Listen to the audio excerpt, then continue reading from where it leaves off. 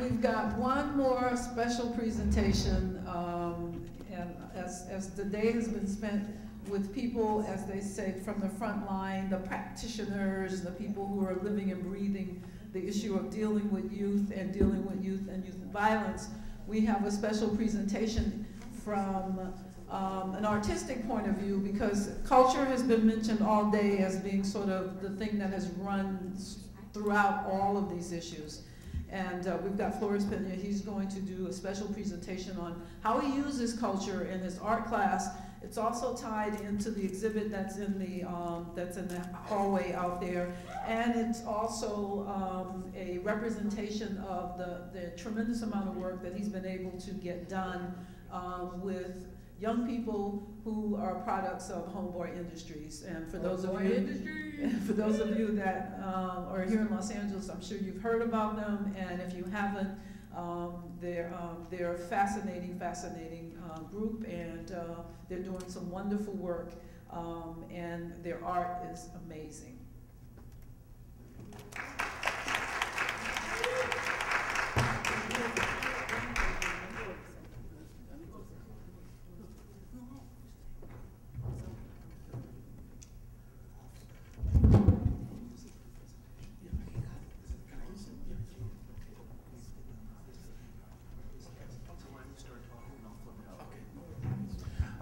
Good afternoon. I'm Ysamur Flores Pena. I'm an associate professor of liberal arts and sciences at OTIS College of Art and Design, and a Bruin. So I'm home. Today's talk is about how do we go forward. And while the PowerPoint gets set up, let me talk a little bit about what I do. OTIS College of Art and Design started to create a program called integrated learning. The idea was to bring our students outside of the college from the ivory tower. You know, these are designers, fine artists, illustrators, and take them into community environment so they can interact and in many ways experience the world outside of the academic point of view.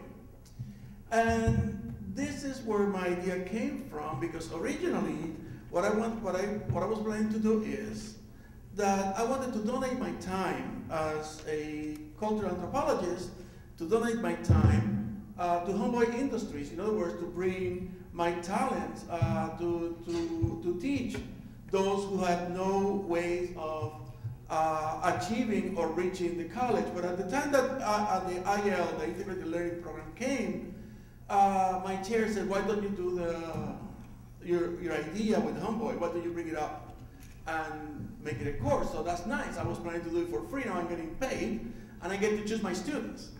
So I decided to call the class Homeboy Histories. The idea was to, number one, to bring people from Homeboy Industries, the interns of Homeboy Industries, and give them the college experience, bring them to college.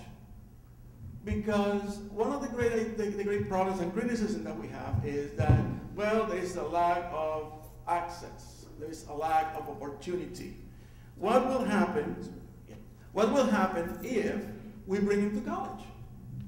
There's a fantastic amount of creativity and art in the community, and especially in Boyle Heights, where I was focusing my efforts.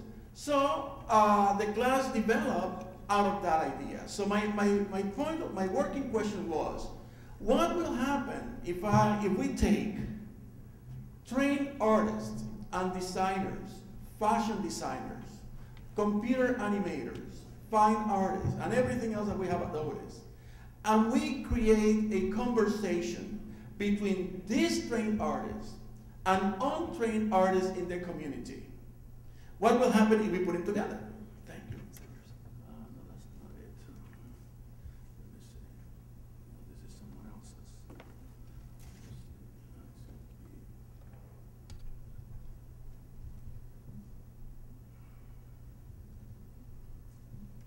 You'll have to excuse me here.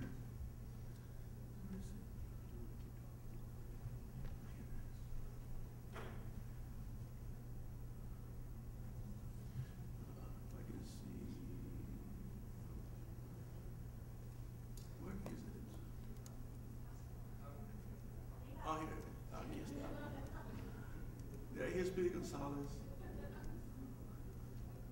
Okay, here it is. All right. All right, so that's that. So our objective today is basically to identify and define what we want to do, what I wanted to do originally, because there's a need in our community.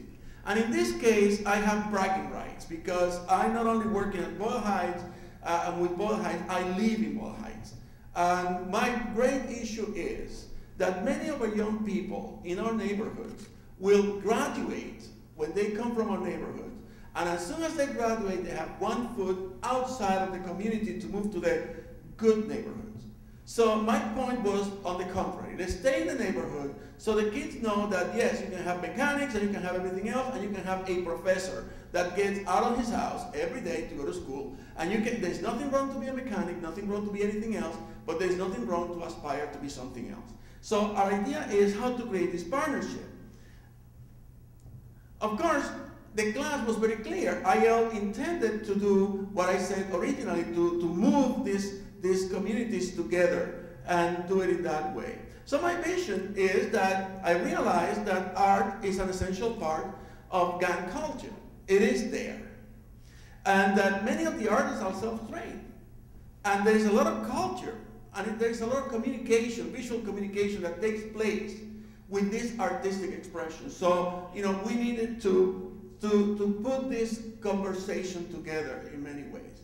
So if we can create an environment in which both groups can converse and we can engage this conversation, then we can deal with the issue of identity empowerment and deal with the issue of political violence. There's a lot of things that are self-perpetuating precisely because each community is not talking to the other.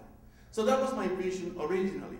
And the fact that I was living in the community and I knew what was happening didn't authorize me to do this, because this is not my culture. If you're wondering my accent, I'm Puerto Rican, so I have no way of understanding, this culture. I lived there 18 years. I know everyone in my community more or less, but my upbringing in Puerto Rico was different from the things I was seeing in Boyle Heights, even though my son went to school also in Boyle Heights.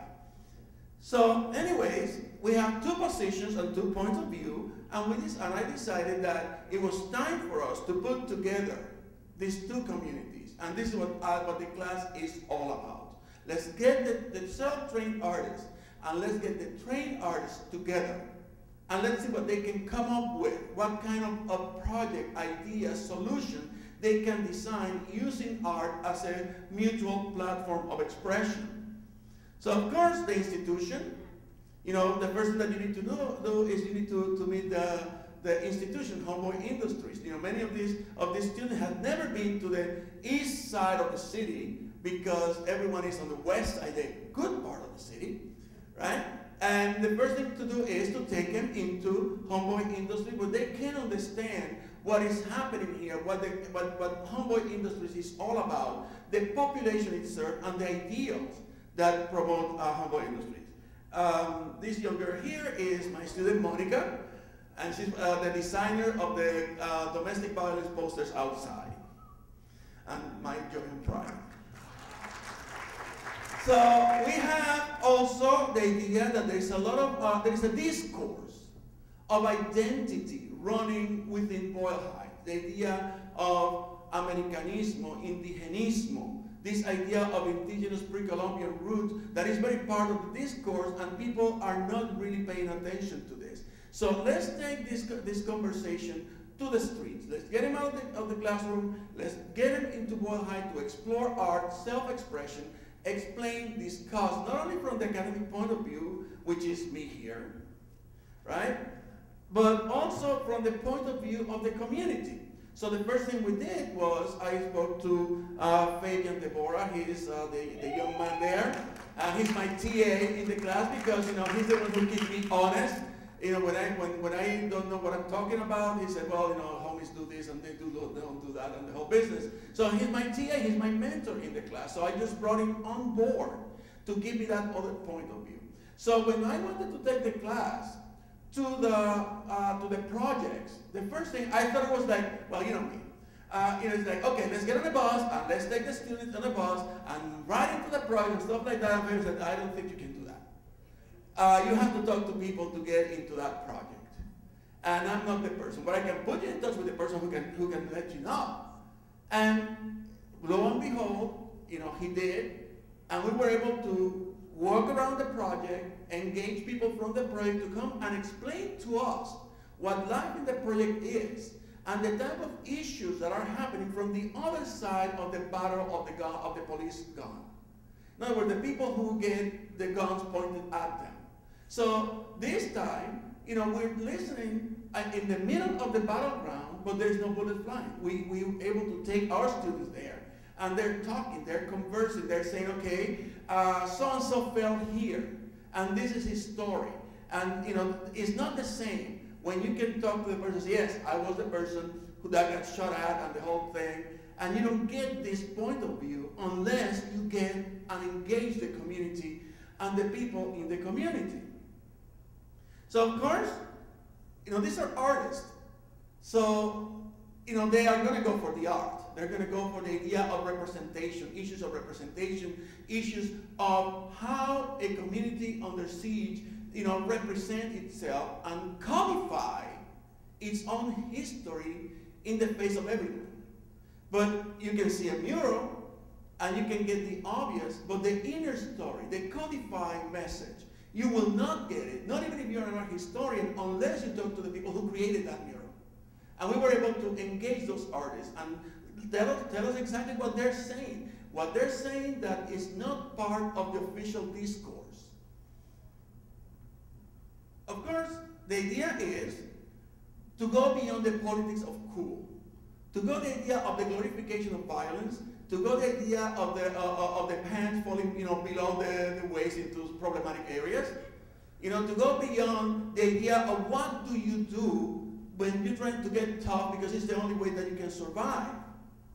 And this takes us to all places, churches, to see art like this. It's a pity that the light really problematic, by Mexican-American artist George Yepes, in which he reinterprets the whole icon of Our Lady of Guadalupe.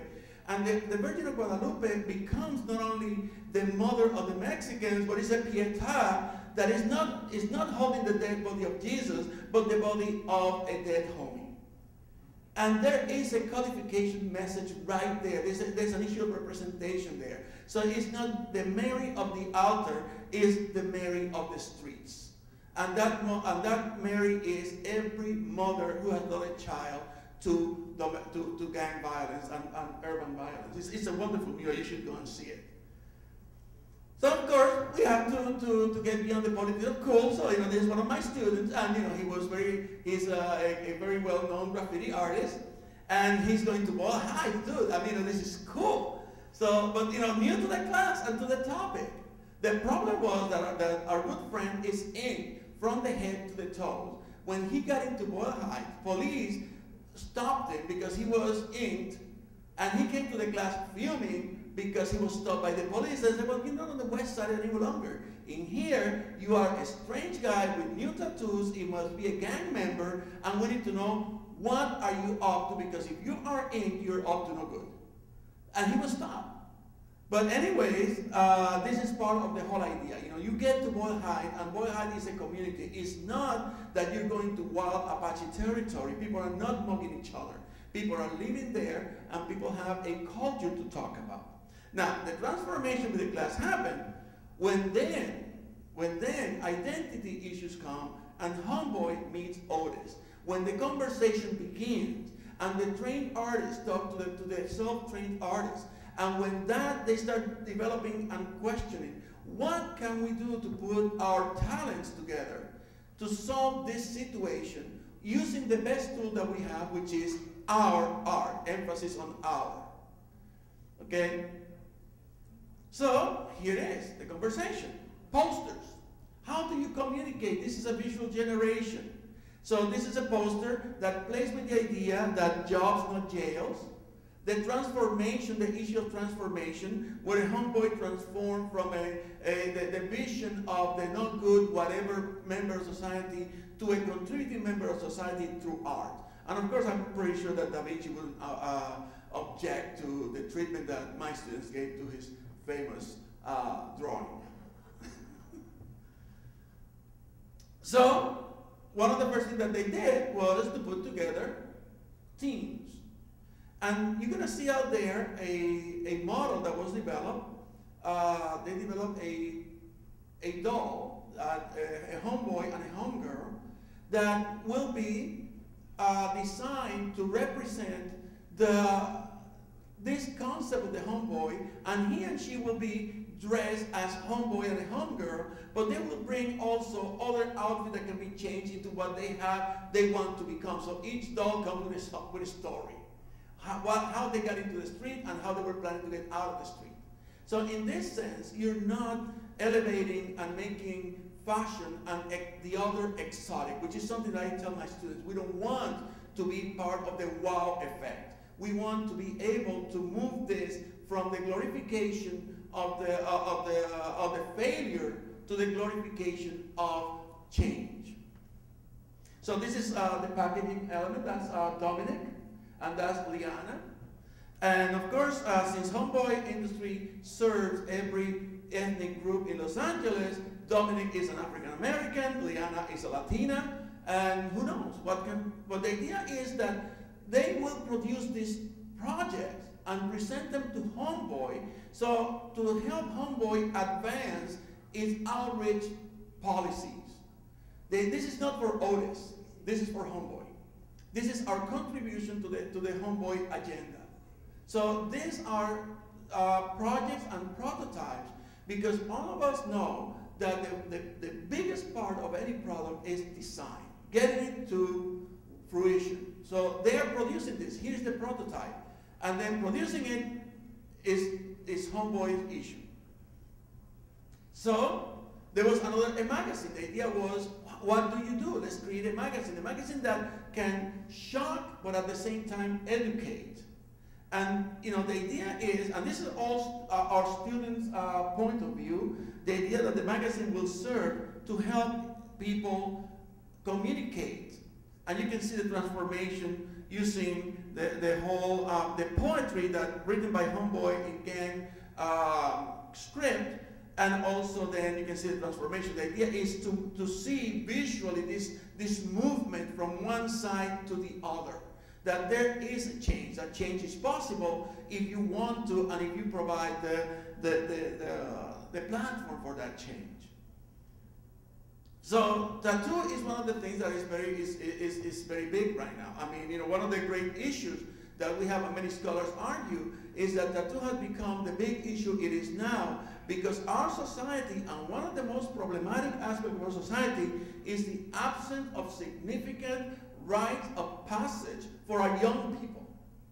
That we don't have any rite of passage that is significant, that involve that transformation, and tattoo, sometimes like everything else, can go away. So of course the idea is that Homeboy Industries had a program called tattoo removal, just tubo. So as scholars, we say, okay, let's document these tattoos. Let's ask the question, why did you get this tattoo? What was happening? Just to bring those stories out and document and put together tattoo with the story. So even though it is a problematic issue of gang member, it's still, some of the finest tattoos, let's face it, come out of the prison. And unfortunately, with all the negativity it is, so the students developed a whole book in which they extrapolated the body, left the tattoo, and treated the tattoo not as a glorified issue, but as a work of art that can be coded, decoded, and recoded in many ways to understand what the message is. So of course the first thing is to get a prison-style tattoo gun. How do you, the question was, how do you get a tattoo in jail? So we got, the ballistics of it, the logistics, and here it is. So that many of these students don't know. I mean, we hear about all this, our students don't know, and this is the shock value of a one-to-one experience. It is the real, it's getting down real with these issues. I never been, well, I was arrested in Cuba once, but that's a different story. But I never been arrested. And I was arrested for a different thing. But, you know, I've never been arrested. I don't know what the jails look like or not. But anyways, you know, how can I talk about this? And that's when my mentors come in. They can tell the real stories. They can say, this is what happened. This is what's going on. And this is why I got this tattoo, because this is a way of me of communicating without having to, you know, start speaking and talking aloud. My body talks for me. So we got that. And here are some of the tattoos that we started to collect. And let me tell you, it was a value to us because it takes a long time and a lot of convincing to get the homies to take the shirt off to be photographed for a book by some college student that they have never seen, and they have to be convinced that this is for a cause. So it deals with the issue of trust. How do I, because this is not just photographing a tattoo, this is exposing myself in more than one way. So this is an issue of identity, especially in a culture in which posing, image, you know, we hombres don't do that, which is my favorite phrase. So in summary, it is important to explore these issues because what we realize is that instead of being antagonizing the gangs, these are real powers. And someone said during the day, gangs are not going to go away. Of course not. As long as the reasons and the roots of the evil that that forced them to come into existence still are there, gangs are not going to go out. But what happens if we engage them? There's real power in gangs. And there's a lot of bright people in there. So instead of antagonizing, what OTIS College is doing and what I wanted to do, and along with Homeboy industry, is what if we engage those who are the power brokers, those who are the people who know the community. What will happen if you engage them and use those talents to bring change? So it's not a matter that this is a professor trying to tell us and lecture us about the right and wrong. That's not it. But there's issues that are important in the issue of gangs because they exist as a response to real or perceived problems. It may not be real for you, but you don't know what is happening in the street if you don't live there.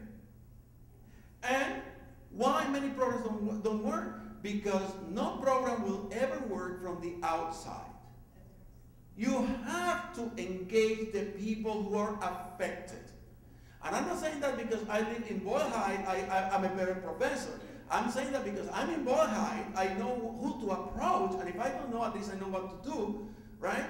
And people know me. You know, one day, one of my favorite stories, I'm not going to mention the person, I was going to Hollenbeck, and a good friend of mine called me on the phone and said, you know, Dr. Flores, what are you doing at the police station? I was on my way to work and I saw you. I said, no, everything's cool. I just came to pick up a paper. I said, is anyone messing with you? I mean, this is a community issue. I'm part of the community, and I'm part of the community, and because I have invested in the community, I'm part of the community regardless of where I'm coming from. So it is part of this. We have to engage people from within the community. Otherwise, it's not going to work. Because it will sound like you are coming in very preachy with the wrath of the righteous to talk to those losers who don't get it right. And unfortunately, it's very nice for you to come in at 9 o'clock and leave at 5 o'clock and leave the mess behind until tomorrow. It's different if you live in the community and you have to be accountable to that community because you have to live there. That is the change. And of course, the issue of identity and spirituality and the semiotics of it. There are many signs and symbols painted, pasted, tattooed, you know, all over the place, and no one is paying attention to that. Those signs and symbols are saying something. And if I don't know what is the message, by golly, I better find out someone who can teach me and train me regardless of how many PhDs I have. Because I don't know everything, even though my son doesn't know that. So rites of passage. For many people, what do you have in gangs? The idea is that gangs hold the power that they hold within its community because they use the power of the rite of passage to create a very powerful bond. A bond that is just so powerful that even though you may try to get out, you find people who always relapse. So my point of view is, if you want this to work, you have to provide a stronger, deepest, and very clear rite of passage that can take the place of the previous one. Otherwise, you will never break that cycle. Because the idea of identity that will say that, yes, there is a problem of violence, that you get kicked, but then you get loved. And if that's the only thing that you experience, and you associate being first taken through pain and then taken to the bliss of love and acceptance, that is the biggest right that you can experience. But it's not the only one. So we cannot, when it comes to Latino, which is a highly spiritual community, and this is one thing that people don't realize, Latino gang members are highly spiritual. And you only have to see the many tattoos and the many things, and look at any car. I tell my students, stand at any corner in Boy Heights and see the hanging altars on the rear view mirror of every car that every homie owns. You have the posted up rosaries, crucifixes, Marys, scapulars, and every single type of religious whatever. Now you look at the person and you know that that person hasn't been to church since the day he was baptized. But those symbols say something, and they mean something. So it's a highly religious and spiritual community. So what will happen if we can reinterpret and re-engage these issues? And as much as we abhor spirituality, you cannot write it out of this environment. You have to go there, not to preach, but to understand what that spirituality is doing there. Because the Virgin Mary is not there as the Virgin Mary, Little Guadalupe is not there as the Virgin Guadalupe. That is everyone's mother. And Jesus is not there as Jesus. That's every homie has been abused, neglected, and dead in the street for his fault or not, but that's what it is. So, signs are markers of identity. If you look at these issues and at these markers, never mind the Catholic Church, never mind the Catholic iconography, look at the political statements that they convey. And then you will see that it's not an issue of the 10 Commandments of the Bible, it's an issue that it is a cry for help, that there's a possibility that we can see, but we need to be able to decode these signs and symbols. And if we're not able to decode it, we are not going to be able to get anywhere. So when you put artists together and they start talking about each other's ways of identifying pain, frustration, neglect, then you create a language that goes back and forth in a very creative way. So there are issues of confrontation. Issues in which it's telling you, like one of my favorites, the smile now, cry later.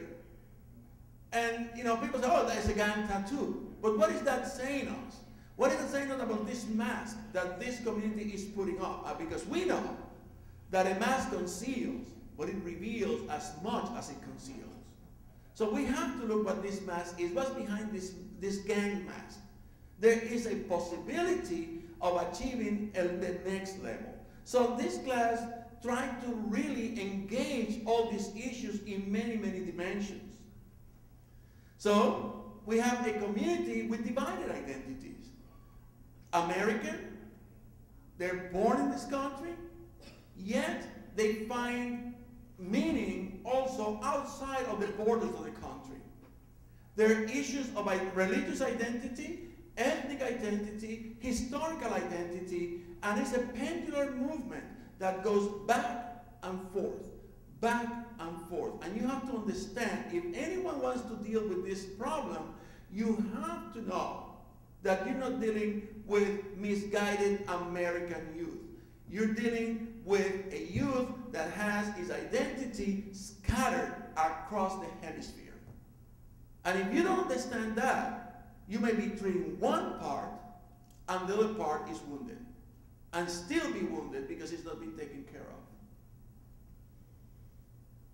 So above all, the idea of this class is to provide a platform that is as intense, if not greater, than the platform than the one the population is coming from.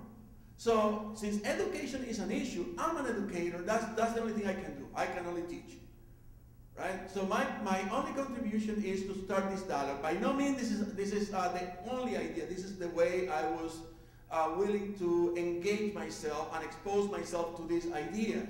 So you have to provide a platform that is bigger than the one the population coming from. You have to provide the experiences. Because Andrew was asking earlier this morning, how do you do when you get a student from this community and it's not happening, it's not doing what it's supposed to do, even though it had the talent. This is the problem. But it's not Andrew's role to do this. It's everyone's role. It's everyone's role to engage these issues and provide the experiences. So my idea is, if we bring the homeboys and the homegirls to OTIS, and they want to pursue their career in art, at least they know, they've been to OTIS, they know what a college class is about, they know what an art school work is about. Can you do this? And if they can do it, then let's begin the process. If you cannot, at least you've been there, done that. And it's not a problem that, oh, no one has given me the opportunity. So we open our doors to that. And then it also provides a level of self-esteem, because you don't understand until you see it. For all of us who have been to a higher education institution, it's not clear that, the first day that you came to school, the first day that you came to college and the whole thing is just a wonderful day. But the last time you were in school was when you were on your 10th grade, if you got there, and you haven't been to school ever. And then you got invited, because of your talent, to sit down, as many of my interns have said, among artists. It's a validation of talent. It's a validation of contribution. There is a process. So of course, there's an idea that you feel validated because you have something to offer, and hopefully you can come back and do something with it. So in summary, what the Homeboy Histories class have done is to create this platform in which students, formally trained artists, with ideas and dreams of making a change, because our students want to go out there and do something that is positive, something that can affect positively the society in which they are, and then taking the other and just stop calling it the other and calling it brother or sister or friend or chum or whatever you want to call it, but seeing them at the same table. And it's not a problem that I know more than you. It's like we're going to educate each other. So it comes a moment in the class in which half of the class will be lecturing, because I have to lecture, because that's what the school wants me to do, because I need to train, but I lecture to the whole class. The homeboys and homegirls that come to us, they take the 15 weeks with us. And I lecture to both of them. And they are just one group. And then after lecturing, then I let them go to do what they do naturally, which is to get to. She graduated last year. And it was one of the most intense projects, along with the domestic violence, because at the end of the class, we always have like a roundtable discussion. And Lynn is the Asian girl that was sitting with the African American. So Lynn is our student. The other ones were the two homeboy and the homegirl. And Lynn said at the beginning, she said, I will never ever dream of sitting together with her, because she didn't even know the name. But they came up with this idea. Lynn is a toy designer. She designs that, but she was trying to design something that could be used. And then the interest from Homeboy said, like, that is not going to work. Because, the tattoo is in the wrong place, and the thing is in the wrong place. We don't dress like that, we don't do that. And then they were able to come up with a design that spoke to the culture, right? And now, I only could bring Liana because Dominic is in another exhibition. But they worked together, developing the strategy. They developed the packaging. They developed the whole process. So yes, it was a cooperative effort between Homeboy and OTIS student. Okay. So I just want to make a comment now that I know that. I think that the concept and the idea of bringing these artists together from sort of the community and the trained artists is incredible idea. One of the things that just concerns me, just looking at that particular product that you came up with together, is the image of the woman versus the male image. And I'm wondering if you could discuss that in the process, because you see the male image is completely clothed, even wearing gloves, where the female image is rail thin in this little tiny mini skirt, hardly wearing anything, with high heels. And when you talk about self-esteem and you talk about promoting images of cultural exchange, I have a 12-year-old daughter, so things like that tend to spark up for me, because I don't want her to suspect that the only place that she can look for salvation in toys is through images of Barbie-like physique in women, and I just wonder what kind of message that promotes back to your community. Yeah, thank you. The toy was designed to come in with the cliche. And then, like I said in the presentation, is that it will come with all the things to change them to what they are, to what they wish to become. So the idea is that you get the cliche, what you expect. And then the only way that you can do is that you have to change it to, they have a career, they come with a resume. And the idea is that they have a career that they are aspiring to, and then you change them to that career. That's the whole idea of the toy. So in many ways, what the team decided was to challenge the stereotype and put it there, and that this stereotype can be changed and transformed. And the homeboy and the homegirl, they're not going to be homeboys and homegirls forever. That they have aspirations, and that they can get out of that cliche and become something. That's what the whole thing is engaging the stereotype and then just debunking it. And then, yes? I just want to say thank you, because you get it. With a lot of programs, I don't need a microphone to project my voice, as we all said, I'm a rapper. But thank you, because it's not many programs that get the cross-pollination of establishment and community. It's so separated, it's so dissected. Like I was just saying, telling that those are great ideas. It's not like Mr. Potato Head. You want your Mr. Potato Head to look smart. You look smart. You put glasses on. You take this doll of a prostitute kind of look, and you address her, make her into what it is that it's supposed to be, as far as a businesswoman or whatever. But I think it's brilliant. And I was just saying to him, any way you need help, anything you need, I can't draw. I can use my words really strongly. Give me your card. We can use anyone here. But at the same time, this is the same issue. Homeboy, it was developing a domestic violence program, and they needed posters. So the idea was the same thing, putting together illustrators, putting together people who knew how to put these images together with powerful meaning. But one of the great issues that we had, and probably Monica can speak better than I do, is that they were trying to address an issue that is very, very problematic in Latino culture: same gender violence. And how do you do that? Images, man. And then you have this ambiguity of images that you don't know who you're seeing. But if you know what you're looking for and what to look for, you can find yourself there. And this is the whole idea of these processes. So, we're just trying to, again, opening the door to change, and opening the door to establish this conversation, because no program, no idea will work if it's imposed from the outside and from the top. It has never worked, it will never work. And, living in the community for 17 years and being part of the community, my problem was, how do I give voice to those who have none? And this is my contribution. May not be the most perfect one, but it's the best I can do to the moment. So thank you. Just one question. In terms of the projects that get created between the self-trained artists and your students, do you have a say in what they do, or is it that they come together and decide and you stay out of it? And then how long has the program been going on? And if there's some sort of maturation or graduation, how many of the Homeboy students have come through that? Yeah, we have no limit on the Homeboys except except the class number. The class is going for 2 years now. I'm the taskmaster. I'm the one who, I'm not an artist. I can't draw to save my life.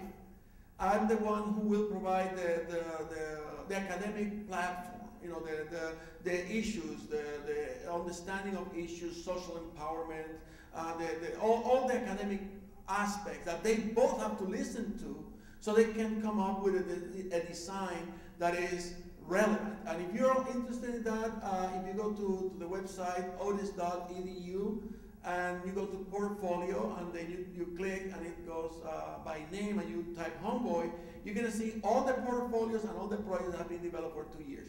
There is no graduation. They have, the projects are given to Homeboy.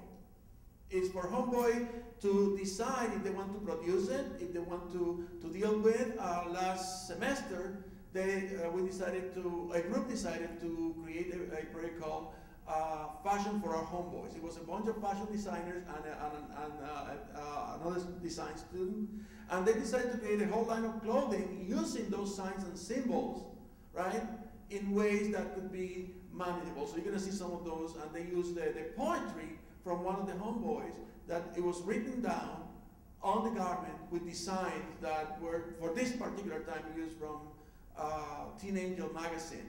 So my point is, I just provide the academic and the intellectual background.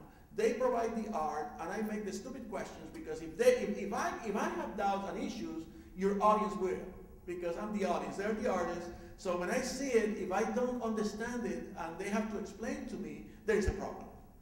So the idea is that they do what they do best, which is design based on each other's experiences. My role there is as a cultural ethnographer. I provide the discussion board, the issues that come up with communities in transition, empowerment, transnationality, all these issues that are important to understand why people behave the way they behave, or why people react to each other the way they react to each other. So once they get all that lecturing and all the field trips and all the discussion and all the explanations, then it's time to sit down and create.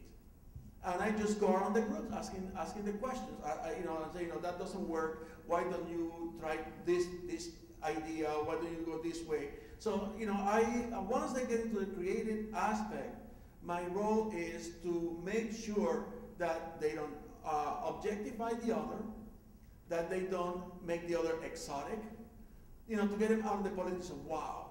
That it has to be a project that can elevate the dignity of the idea that Homeboy industry is trying to create. That's why the class is called Homeboy Histories, because it's based on the history of each one of the Homeboy interns that come to class with us.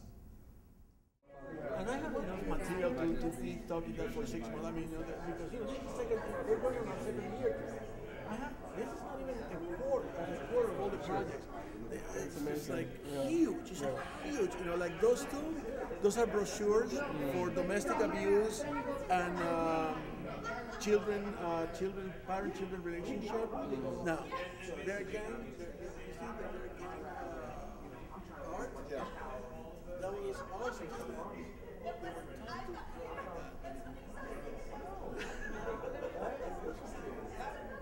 But this is not Homeboy. This is not our students. So what they do is they taught them how to do it. They don't know what I mean. So Fabian is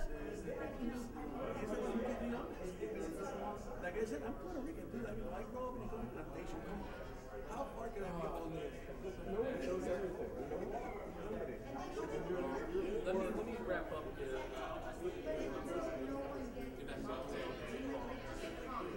Oh, I just didn't want to hear that. You have another invitation anytime. Yeah.